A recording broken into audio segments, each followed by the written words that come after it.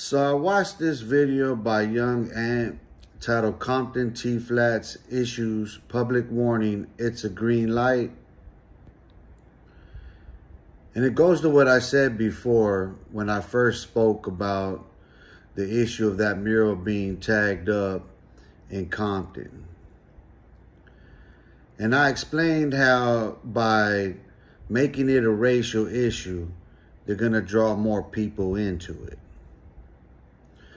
Now, if that was in reverse and blacks were doing that to the Mexicans or Chicanos, whatever, then everyone would feel the same way.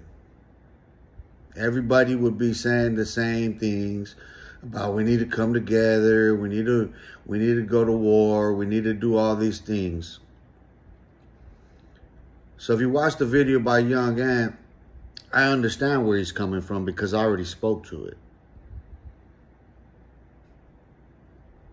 Now, if your beef is with the Bloods, with Paru, then it should be kept there. Now, I understand the racial dynamic of that historical war being that Tortilla Flats is Chicanos and the Parus are blacks. That it's racial in itself. Regardless if it's gang related, it's a brown gang against black gangs. That's racial in itself. But as he pointed out, that there's innocent bystanders being caught up in this, and there's innocent people being targeted, which makes it dead wrong. When innocent people are being targeted over a gang war that's historical, that people want to make into a race war, that's a problem. Now, there has to be sensible people there in those communities to speak up and speak out against it. In particular, the Mexican mafia, because they can put a stop to it if they wanted to. Now, if it's gang related, it's Tortilla Flats against Paru, that's between them. But when you make it about all blacks, then you make it a racial issue and it's no longer gang related. It's race related. Now, if you go out and you shoot and kill an innocent bystander, the kid, and they turn around and then start targeting kids, then what? Are they wrong?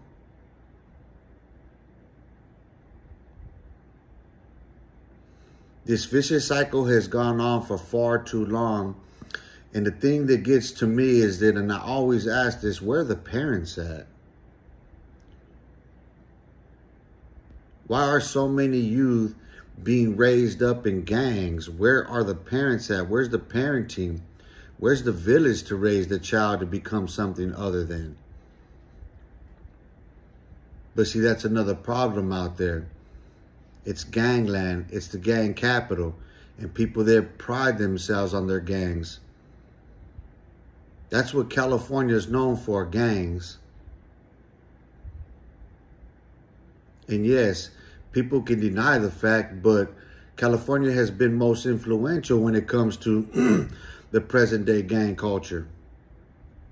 Well, Chicago is having the greatest impact today with the drill, but overall, it's been those gangs and the proliferation of them gangs out of California that has made gang banging what it is today. And part of that problem is Hollywood, mainstream media. They monetized, then proliferated the problem so that they can make money off of it. But I digress.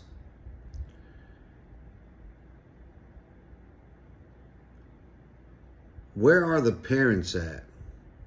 Where's the elders in the community to stand up and take back their communities? Why is so few people having such a grave impact on any community? The number of people that are perpetuating the gang violence is 1% within every gang. Now, when you consider 1% of a gang, that's even far less than. That's like 1/100th of a percentage point when you put that into the total number of people in the community who don't gangbang, who are not in gangs, who are innocent, who just want to live their lives. Why are these people bringing terror on their community? Where are the elders at to speak up? Where are their parents at? Why has this vicious cycle gone on for generation after generation after generation? Does no one care about their kids there? Did so many grow up in gangs and end up in prison? And why do so many people on YouTube, content creators, gang members, ex-cons, whatever, why do so many people take pride in their history as gang members? What are they doing today to demonstrate something different? Why are not people using their platforms to teach the kids, to reach the kids, to preach to the kids, instead of perpetuating the same propaganda that's gone on and on and on and on and on, telling war stories that does nothing but incite the problem?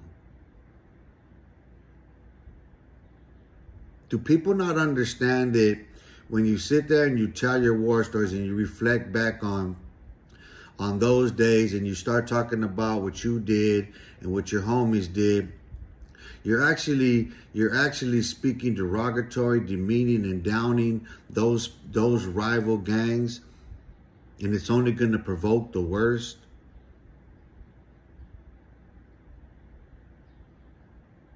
Now, when you consider the Crips, just rolling 60s and 8-tray, and how they've tried, they've talked and, things are moving in a certain direction or rolling in a certain direction, however you want to call it, that youngsters, very few, then decide, no, we're going to social media bang, we're going to internet bang, we're going to go to the park flashing guns illegally on camera, snitching on ourselves, and this is what we're going to do. We don't care what you say. Where's the elders at, man? Where's the father? Where's the mother? Where's the grandparents? Where's the uncles? Where's the aunts at to tell them stop, dude?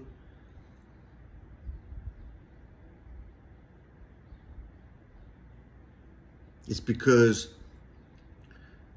those elders were once that too, and they continue to tell these war stories on here so that they can have a certain claim to fame as being something.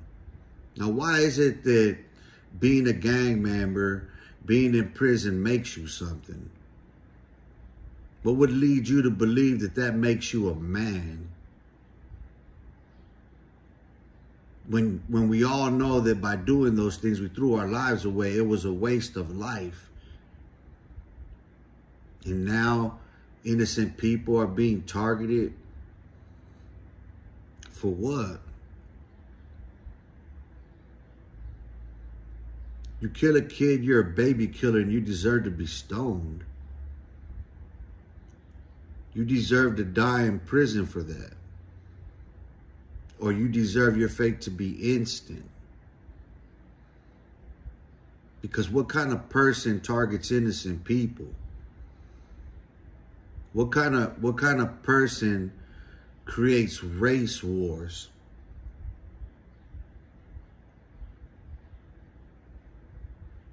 I think that everybody needs to take an introspective journey and look within themselves and see what they're saying and doing on here. Because it seems to me that everybody's wrong who continues to go down that path, who continues to clout chase, which is chasing the bag on YouTube and using their past to promote themselves in the present. If your reputation precedes you, there's no need to go on about it, because not everyone does that. I don't.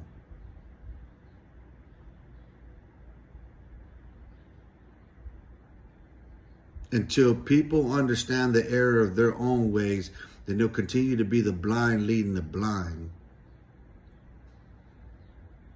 And this is a problem. It's the blind leading the blind.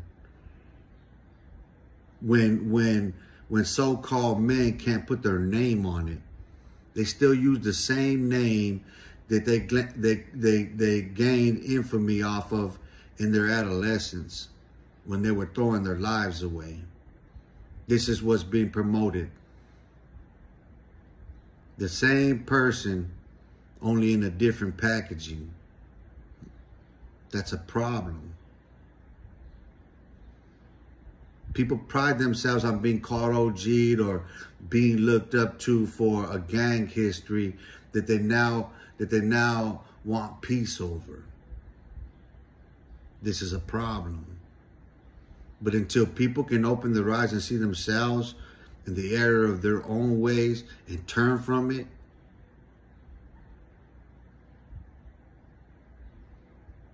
but going back to Tortilla Flats, into what's being done there. I said it before. If you make it a race issue, you're drawing in all those people against you. Now, why would any other Chicano gangs get involved in your problem? Why? You have beef with them.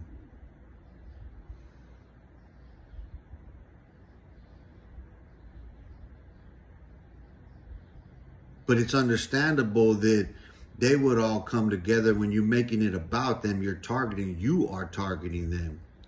There's no other gangs targeting them. Tortilla Flats is. But that's assuming, and it's an assumption, that they're the ones who've done it. I think that people need to seriously consider law enforcement's role in all this, and how they have job security because of the gang violence. And they want to see it.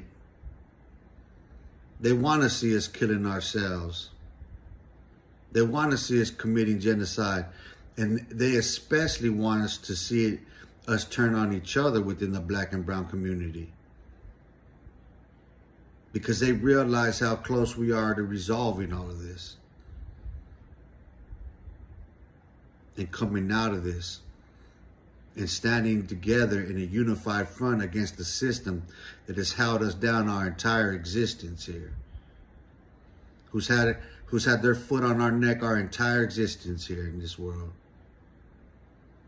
They don't want to see that happen. They don't want to see any communities having peace and uniting. Because once there's peace, there's no more gang violence and it's all resolved, then people can then turn their attention towards our government and fighting for our rights. That's the last thing on earth they want.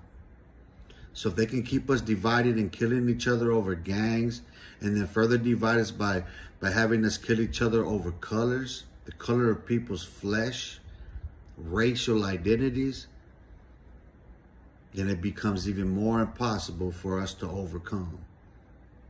And this is a problem. It's time that the righteous stand up and put their foot on the neck of the evil in this world. Because that's outright evil to target innocent people. And I think that everyone, no matter what side you're on, would feel the same way. You're going to do it here, we're going to do it to you.